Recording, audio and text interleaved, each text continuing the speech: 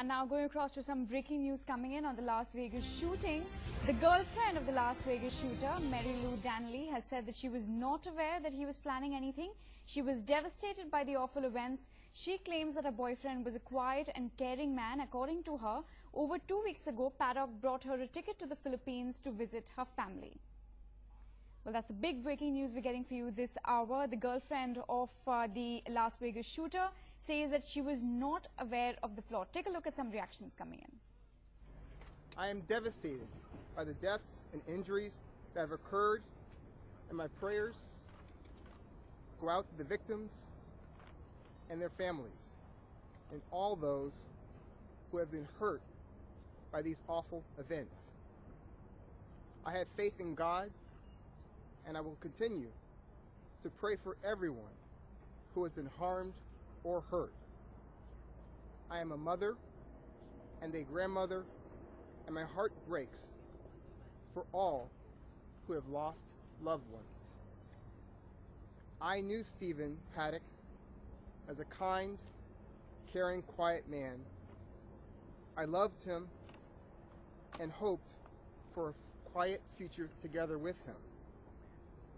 He never said anything to me or took any action that I was aware of that I understood in any way to be a warning that something horrible like this was going to happen. A little more than 2 weeks ago, Stephen told me he found a cheap ticket for me to the Philippines and that he wanted me to take a trip home to see my family. Like all Filipinos abroad, I was excited to go home and see family and friends. While there, he wired me money, which he said was for me to buy a house for me and my family. I was grateful, but honestly, I was worried that first, the unexpected trip home and then the money was a way of breaking up with me.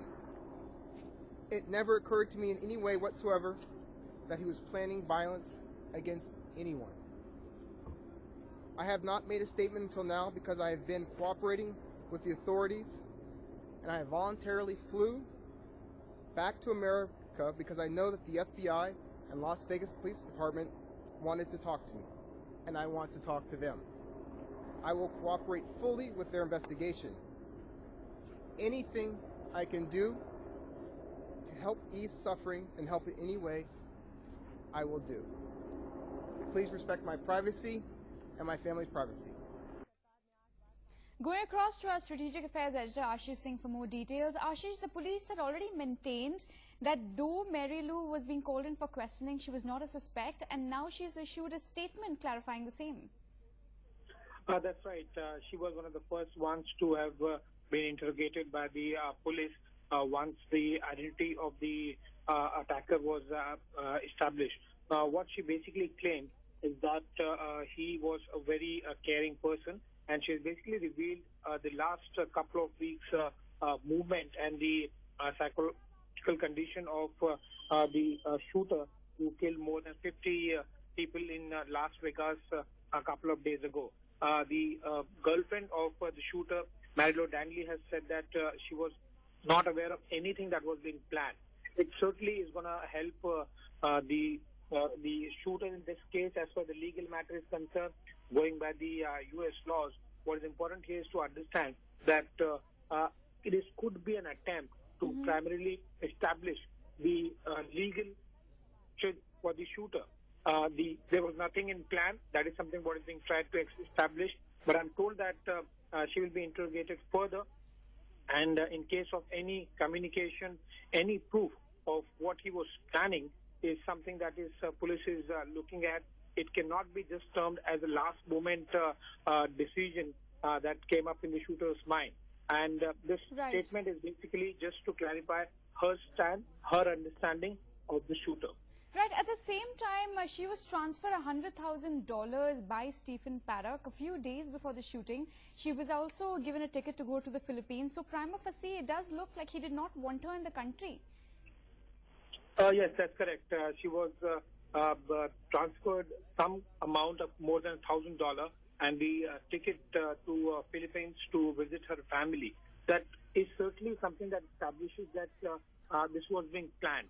The attack was being planned. It's not just suddenly that came in the mind of Paddock, the shooter. And also is the way she has described.